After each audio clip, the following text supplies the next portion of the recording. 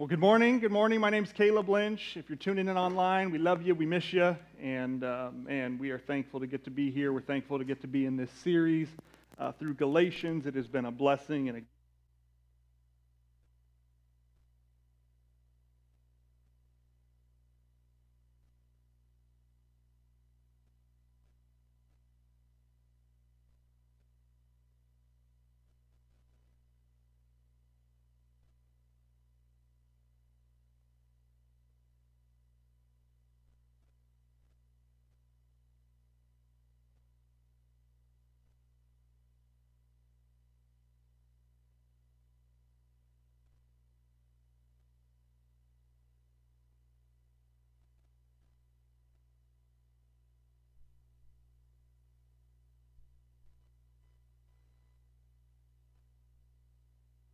slaughter today. And unfortunately, we grieve with them. So in solidarity, we wear our black. And then our dear friend Phil Mickelson. Phil Mickelson, come on. He, at the age of 50, almost 51 years of age, he is leading the PGA Championship today. And there are a bunch of young men behind him that will beat him today. And so because of that, we mourn and we wear our black to celebrate our grieving with them. We pray things in Jesus' name.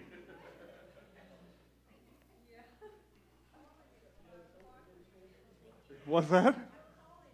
Okay. Here's the thing. I really want him to win, and I believe he can win. We believe with him, and we believe. And some of you in this room are like, I have no idea anything he just talked about. And that is the beauty of the church, is that we all come together as different as we are, and we get to talk about golf. The plan of the devil from the beginning has always been to convince humanity that if they so choose, they could keep it together on their own. It's always been the plan of the evil one to try to put the power into the hands of human beings. It's always been his plan. He has many plans at play, but one that continues to rear its head is that man ultimately has the power to control his destiny in relationship to God Almighty. And the truth is that we know that the empowerment has not been man. The empowerment will always be found in the name of Jesus. And the devil would like us to believe something different. And he has continued from the garden till this day to try to convince us, the church and many others, that if you just get after it hard enough, if you just will it enough, if you just empower yourself and self-care yourself enough, that you can save yourself. And the good news of the gospel is that there is only one who saves, and his name is Jesus Christ. And all of our hope, as we sang, is found in him and in no other name. Did you know that was true? This has been an issue in this time in Galatians. What Paul is writing to is a group of people who once were freed because of the love of Christ and the goodness of Christ and the grace of Christ and the freedom found in his name, freedom that came out from under the law and into grace, and now they are falling back under a law, a system of regulations. The early church fought this battle the whole way through until the Roman Empire created this thing called Catholicism. And Roman Catholics, for over 1,000 years, hid the beauty of the gospel, the true gospel, that faith and salvation are found alone in Christ Jesus, not by works, but alone in Christ Jesus. And not more than just 500 years ago has the church began to reclaim the reality that hope, salvation is found in Christ alone. It was these guys called the Reformers. It was the Reformation, guys like Calvin, guys like Luther, guys like Wesley.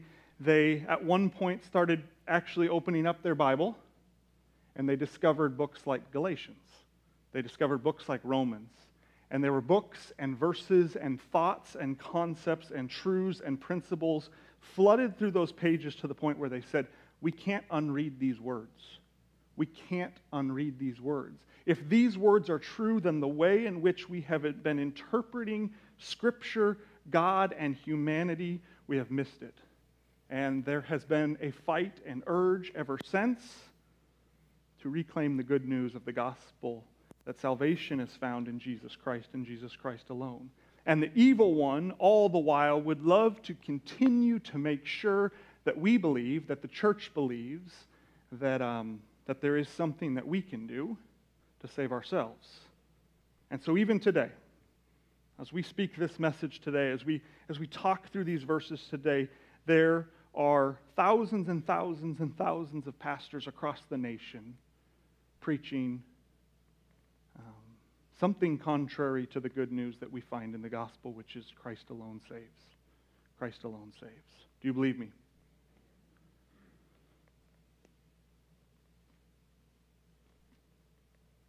What we're going to see today, if you've been with us, what we've been looking at is Paul. He's writing to these churches, but he's been doing a fantastic job of outlining a bunch of different things, really diving deep into some theological understandings of grace and love and God and freedom and salvation through Christ alone, not by works of the law. He's unpacking a ton, and he's going to just slightly shift gears today with where we're at, and this is, all of a sudden, he's laid out some really beautiful concepts, and he's going to continue to lay out some beautiful concepts, but in this moment, you're going to see a man who truly, in his pastoral heart, in his love for these people, is going to plea with them, to say, please return back to the truth. Please return back to this reality of Christ and in Christ.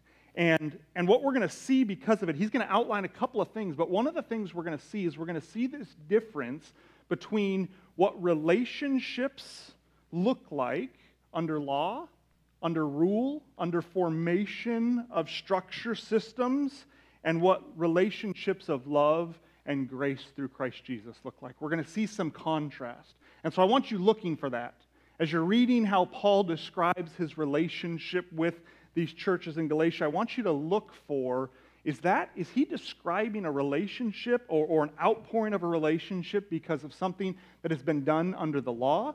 Or is he describing something that has been done under grace, in Christ Jesus? Does that make sense, what I'm asking you to look for? What we will see is that when Jesus is at the center, there is grace. When law is at the center, there is division. Sometimes the Bible, when you read through it, when you teach through it, sometimes it gives you these direct truths, these statements, these undeniable verses where you're like, that's just a flat-out theological doctrine statement.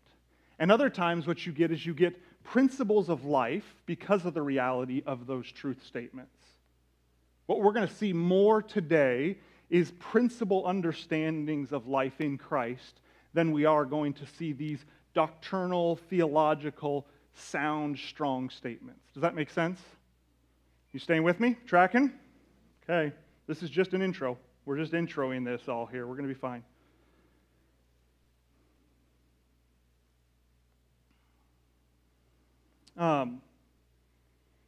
Someone asked me this 2 weeks ago, and I don't know that I gave a great answer, so if you were the one that asked me, I apologize.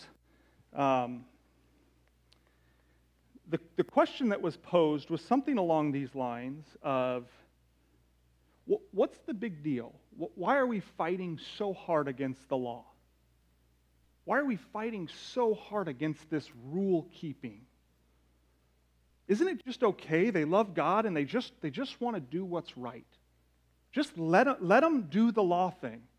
Why is Paul so aggravated that these people just want to follow the ways of Jesus? Why or the ways of God? Why not just let them try to be good and they love Jesus and what's the big deal? What's the big deal is the question. What is the big deal? That's a valid question, right? What is the big deal? What you will see in the next few verses is that it's a really big deal.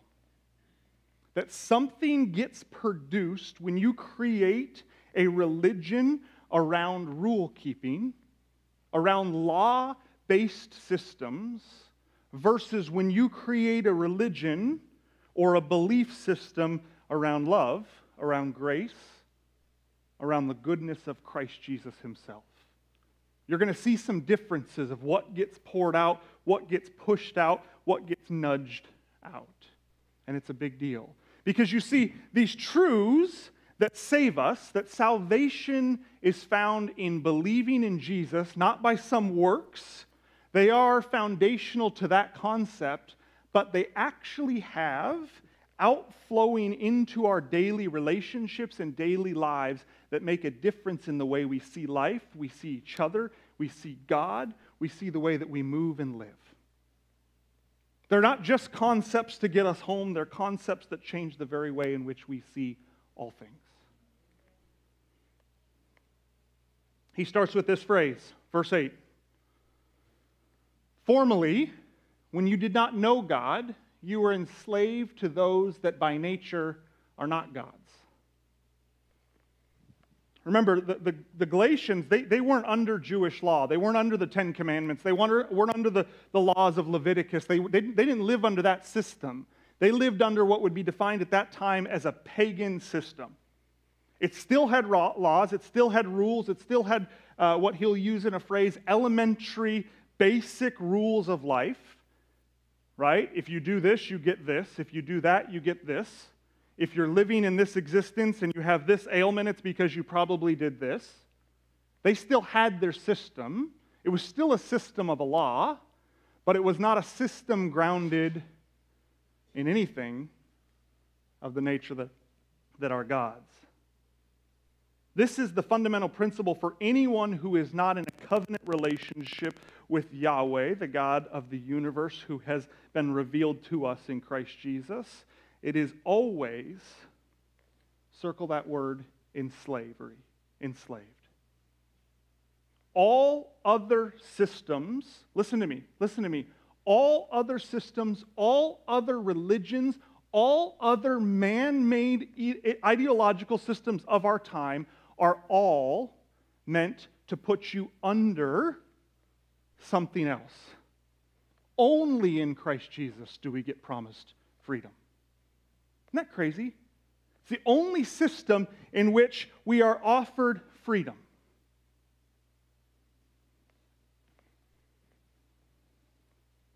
Fact check me on that one.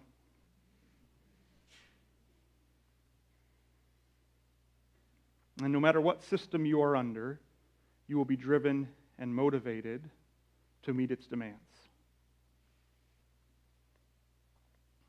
Remember, we'll get to it, so we won't spoil it now. I think our buddy Caleb Smith gets to teach on this one, but the verse is, it is for freedom that Christ has set you free. What Paul is eagerly and longing to do often and time again is move you positionally from slave to son or daughter. Know that. He's just got done talking about how you are heirs, how you are part of the family of God now. He is constantly trying to move you from a position of slavery to a position of sonship. And that is a concept that you want to let roll around in your head quite some time. It's a position of living from, not living for. You know what I'm saying by that? Living from His love, not living for His love. He's constantly trying to push us into that space. So Caleb, are you saying that as long as I am in Christ, I am free to do whatever I want? Literally, like whatever I want. The answer, do you know the answer to that question? Is yes. But do you know the real answer is no. What? Romans 6, read it, memorize it. It is maybe one of the most foundational concepts of what it means to live under grace, what it means to live under the law of Christ Jesus, what it means to come under His way, to come under His governing. Romans 6:14 says, you are no longer under law, but you are under grace. What does that mean? We need to be careful when we start having conversations like this. One of the reasons is there are what is described as two very large camps in the world of what we would call evangelical Christianity.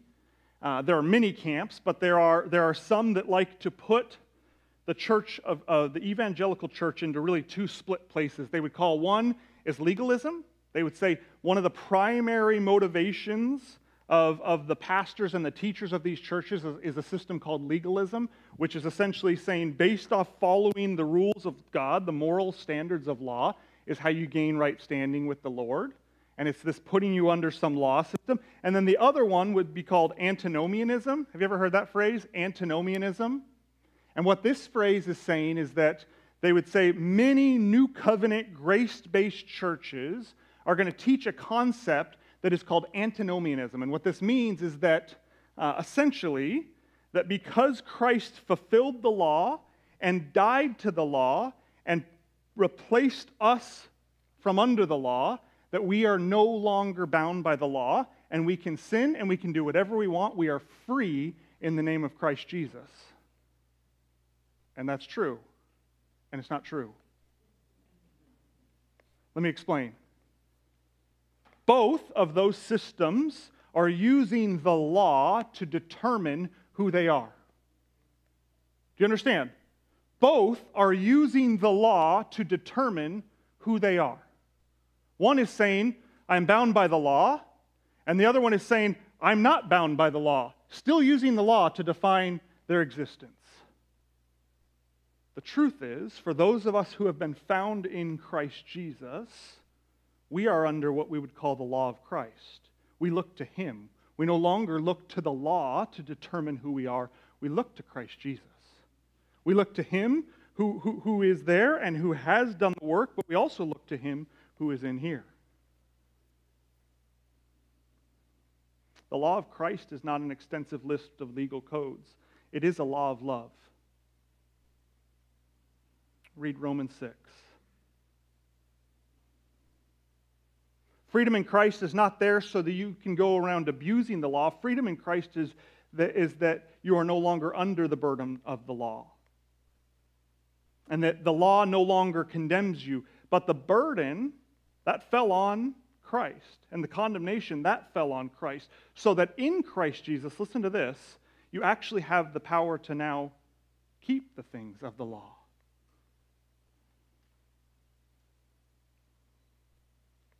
Listen, if you are in Christ Jesus, if He is in you, if you have been fused with Him, do you know that you love Him? Do you know that the deepest part of your soul loves the Lord because He has been fused with you? Do you know that because you love the Lord, you actually love what He has to say? And that you love His Word, and that you love the things that He has outlined in His way? That is what it means to be fused with Him, is that now His law has been written on your heart. Is this making sense?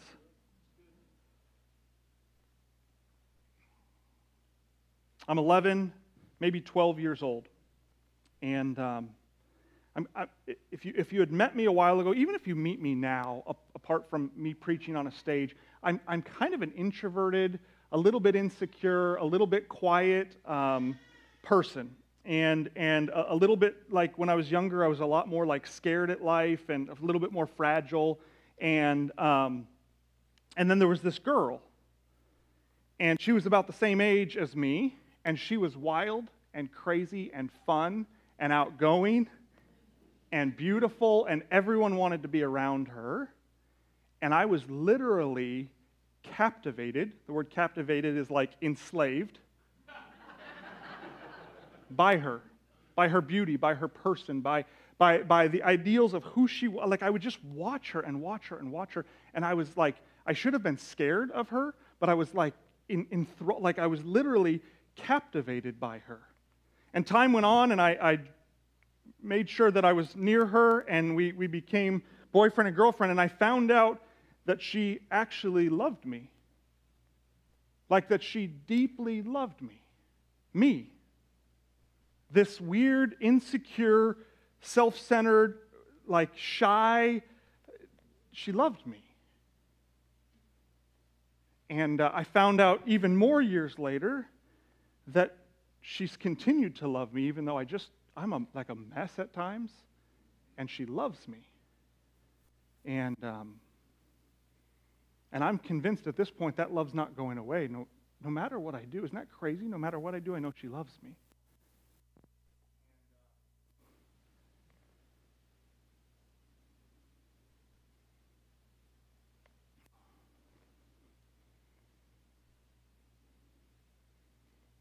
What happens when that happens, I am enslaved to her love. I am caught in bondage by her love. I can't escape it, and I don't really desire to escape it. I don't desire to escape it. And because of it, now, do I have the freedom? Is she going to continue to love me if I mess up? Yes, she's going to continue to love me. So I have the freedom to go and mess up, right? I'm the most free that I've ever been in the arms of her love. As free as I've ever been. I'm no longer trying to win her approval or win her love as much as she would like me to continue to try those things and the flowers and things. But I'm not in that position anymore. I still do. I love dating my wife. I love lavishing her with gifts and loving on her. But I'm not trying to win her love any longer. So do I have the freedom now to take advantage of her love? I actually do. Right? Like I could go sin against her and she would continue to love me, which is crazy, but she would. But I can't. I can't do it. I can't do it. Because I have been literally enslaved by her love. And that is exactly what is true of us in Christ Jesus. Do you see the difference?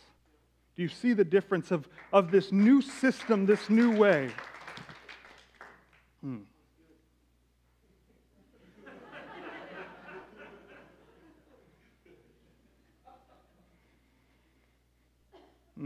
I'll tell you this about my wife. I just like having her around. I feel more alive. I feel more safe.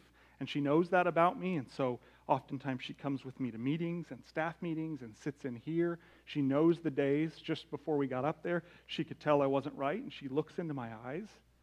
I need her. She's the most safe place for me. And she's the most free place for me. And I find that true in my Savior as well. Is that He knows me, and I'm safely found in Him, and that's the beautiful gift of being found in Christ. Look what He says. Look what He says. But now that you have come to know God, circle these next words. Or rather, to be known by God. How can you turn back again to the weak and worthless elementary principles of the world who slave you and want to be once more? You observe days and months and seasons and years.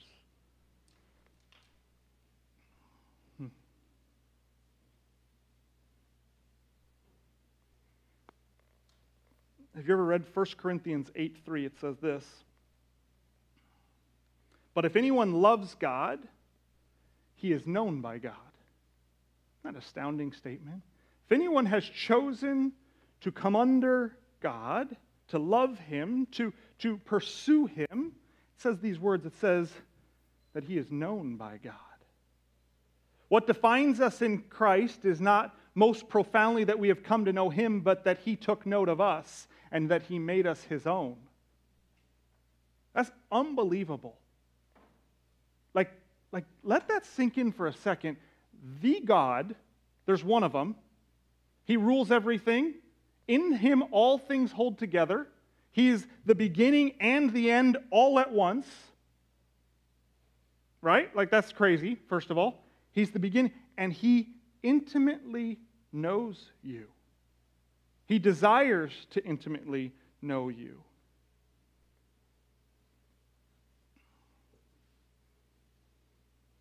The greatest miracle is not that we have intimate knowledge of Him, but that He has chosen to have intimate knowledge of us. Are you kidding me?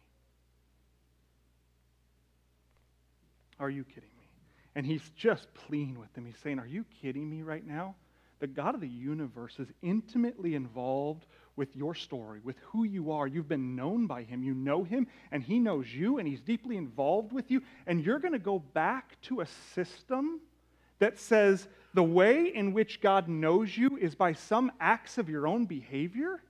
Are you kidding me? He's saying, I know you just as you are, and I desire to be intimately involved with you just as you are because of what Christ Jesus has done, because you have chosen to put your trust in me. And now you're saying you want to go back into a system where you have to rely on your own efforts and behavior to be known by God?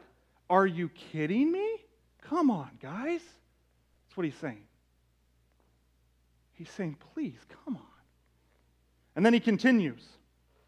And he says in verse 11, I'm afraid. I'm afraid that I have labored over you in vain. Brothers, he says, I entreat you, become as I am, for I have also become as you are, and you did me no wrong. What's he saying here? First of all, he's saying, I'm afraid that all the work I did when I was with you was for naught. Like, do you know he's speaking today out of a position of brokenheartedness. You'll see it in a second. It's hard to read it when we try to redefine the words and reinterpret them. It's a little hard to read, but he's not, in this moment, he's not angry. He's been angry. We heard him say some things, a little angry. He's not angry right now. He's literally brokenhearted. He loves these people. And he says, I'm just afraid that all that work, all that time we spent, all that truths we unpacked, that it was just for naught. And then he says a really interesting statement. Brothers, I entreat you, become as I am, for I also have become as you are. What is he saying? He's not asking them to mimic him. He kind of does say that at other times in Scripture. I don't think he's asking that here. He's saying, you guys, understand the concept that I have come to know.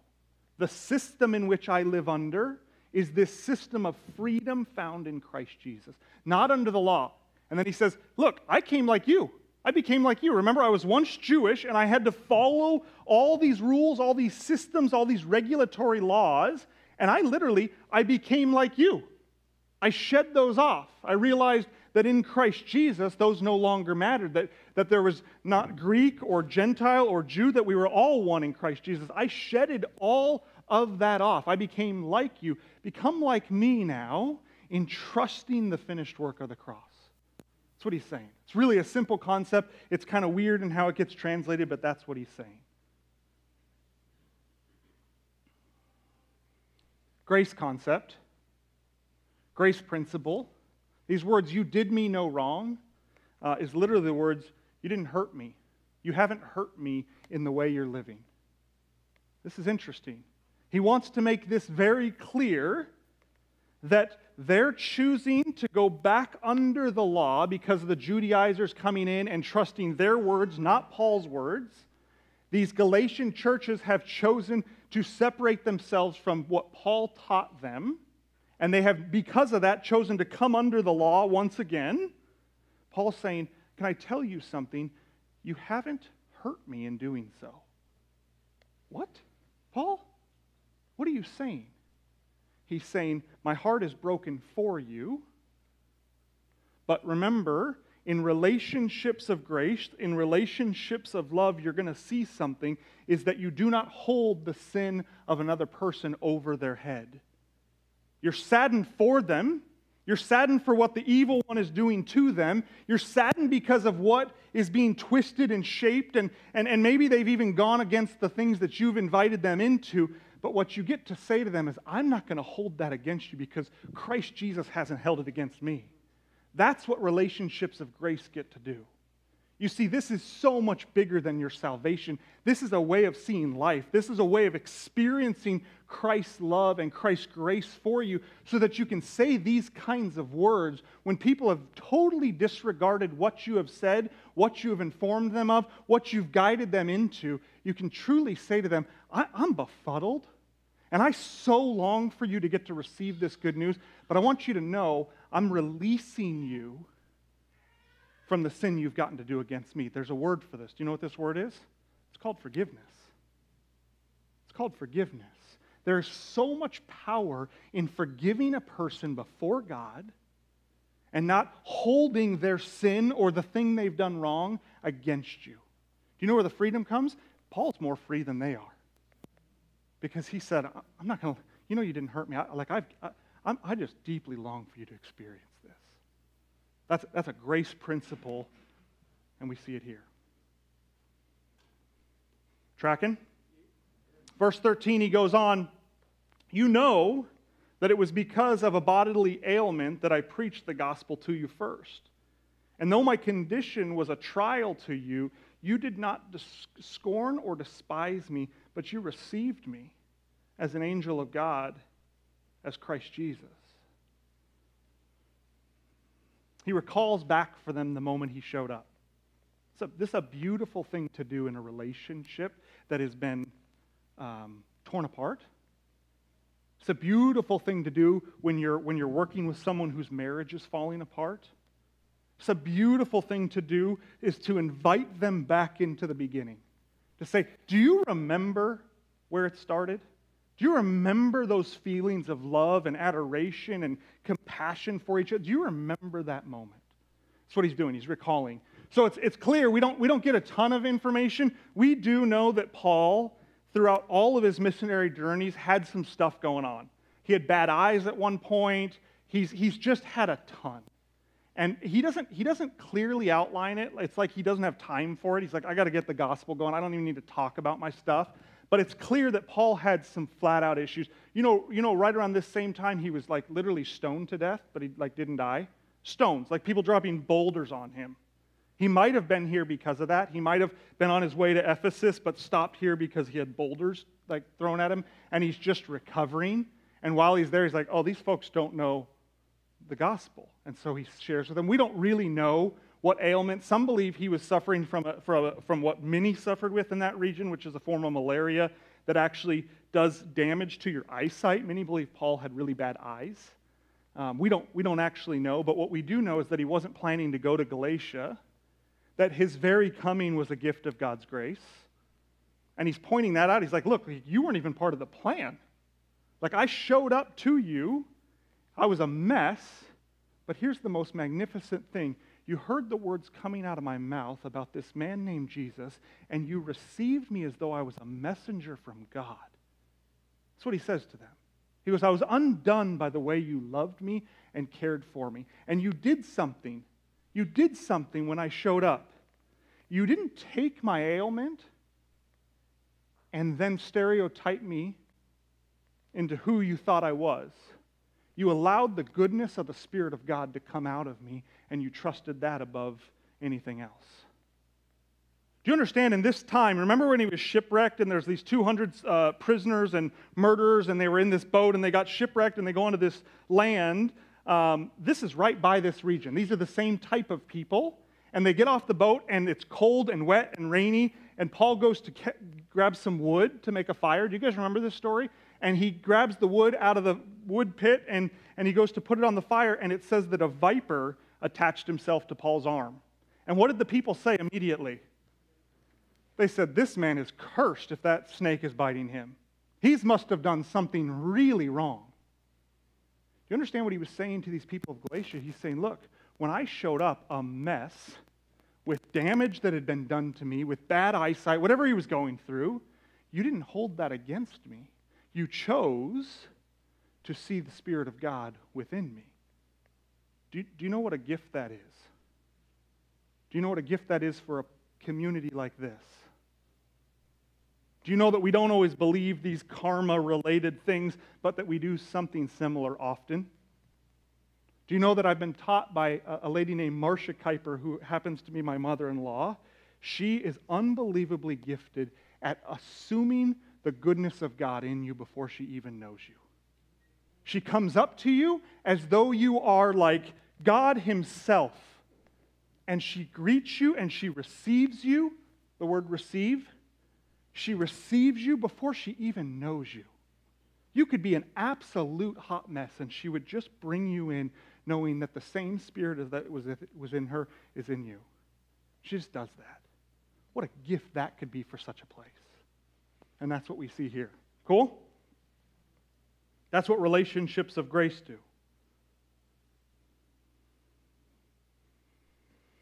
Verse 15, he goes on, "What then has become of your blessedness? For I testify you that if possible, you would have gouged out your eyes and given them to me." That's not helpful, by the way. You don't.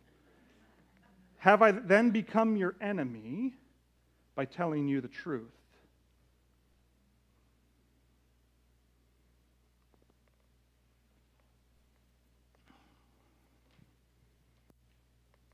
What happens in communities and systems that put law or practice or behavior over love and grace is that even truth can't get to the heart sometimes.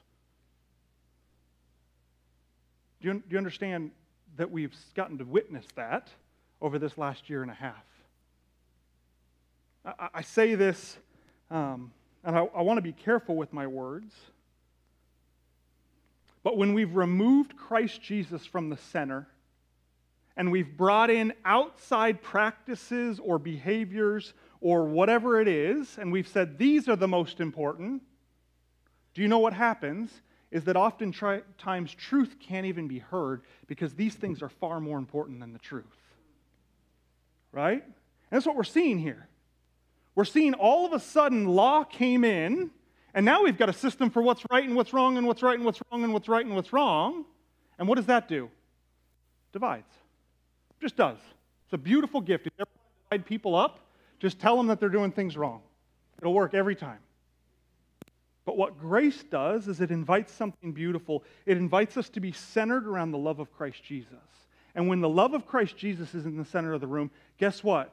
Whether you watch Formula One or watch Phil Mickelson or whatever you do, it does not matter. Christ is at the center. Do you know how different and weird we are in this room? In this very room. If we sat down and talked politics, we would kill each other. If we sat down and talked anything outside of Christ, we would just go, "What, are you crazy?" But when you put Christ at the center of the room, there is love, there is freedom, there is relationship, there is kindness, there is goodness. And the moment that you let law or behavior or system sneak in and take priority of Christ Jesus, all of a sudden what you're going to see is you're going to see division. It just happens. Because remember, from the beginning, the evil one had a plan. And the plan was, if I can get human beings to try to control their own destiny by their own behavior, I can make this thing work. And that's what he continues to do. Do you know that this is going to sound contrary? Do you know that truth doesn't save people? Do you know that Jesus saves people? Do you know that Paul was teaching them truth and they couldn't hear it? They actually chose to make him their enemy because of truth. Jesus is what saves people. Don't get me wrong. Truth is good, but Jesus is more better. We need more truth, fine. But Paul's truth actually turned them away from truth. You see, truth established on anything other than the grace and love of Jesus turns into rule and rule following. But maybe did we forget that Jesus is the way, he is the truth, and he is the life. Verse 17. They make much of you, but for no good purpose. They want to shut you out, that you make much of them. It is always good to be made much of for a good purpose, and not only when I am present with you. He's just trying to tell them, hey, these Judaizers, they actually don't have your best in mind. They know that they follow these rules, and so they've created a system of elitism. They want to invite you in because that means they have more converts and it looks like they're onto something. But at the end of the day, what they're doing is they're just putting you under them. They're just using you to elevate themselves. Don't be mistaken by what they're doing.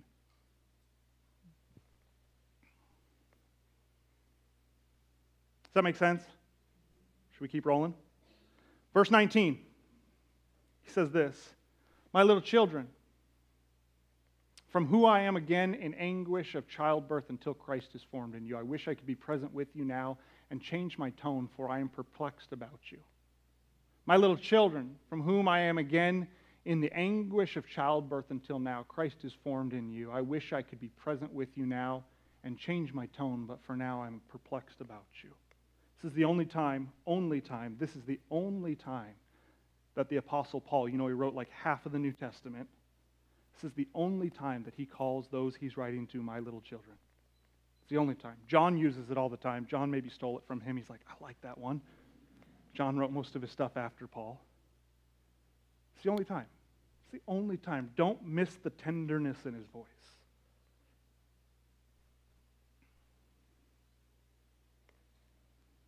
Some of the most profound words in this section would be, until Christ is formed in you. Until Christ is formed in you. I anguish. I labor over you. I labor over the relationship. I labor over you as a church. I labor over you as a people. I'm in anguish. I'm working really hard until Christ is formed in you. This word Christ is formed in you, don't misplace it. When you become a believer in Christ Jesus, you have the fullness of Christ Jesus. This is not talking about how at some point you'll have more Jesus than you have now. No, you have all of Jesus the moment you become a believer. What's he talking about? He's talking about what grace does. What relationships of grace do, what relationships of love do, what relationships under the umbrella of Christ do, is that they woo the true nature that is within you, which is the nature of Christ Jesus. It woos that out of you so that that can be formed as to who you are. Do you know what the relationships based on law and behavior following do? Is they try to change you based off of condemning you.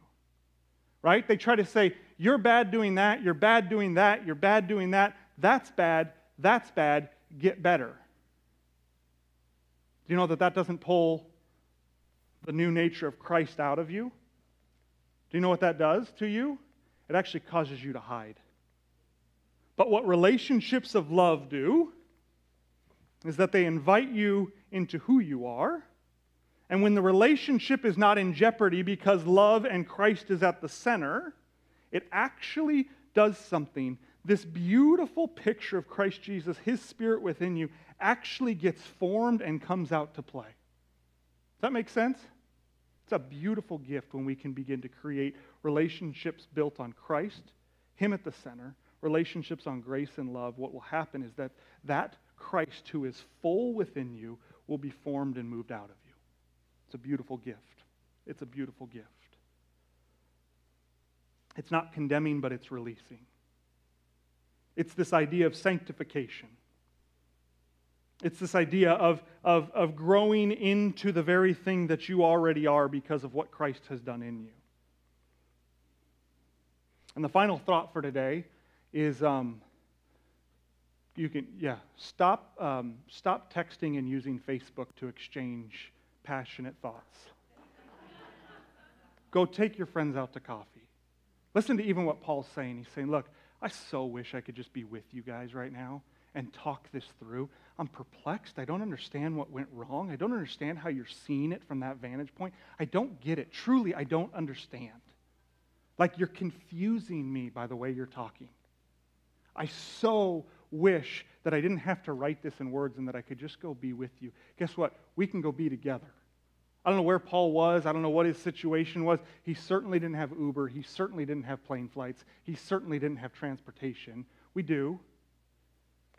Choose to enter into relationships of love, relationships built on grace, relationships built on Jesus Christ at the center, and enter into those in a space where you can talk face to face. Because I'll tell you this, when the Spirit of the living God, which is in you and which is in me, comes out to play together, it's a beautiful thing. I will tell you this right now, it will tear down walls. It will remove those walls. It will remove that division because you will see each other and you go, oh my gosh, I love that person. I love that person. Can we try that? Okay, that'd be helpful. Let me pray for us. Lord, we go to the table now. And You taught us something, Lord. You taught us a way, and you did it through the cross. You did it through your Son, God, and then it became manifested to us through your Spirit. You have taught us a way of love. You have taught us a way of grace. You have taught us a way of putting aside self for the benefit of others. And Lord, we do believe you're at the center.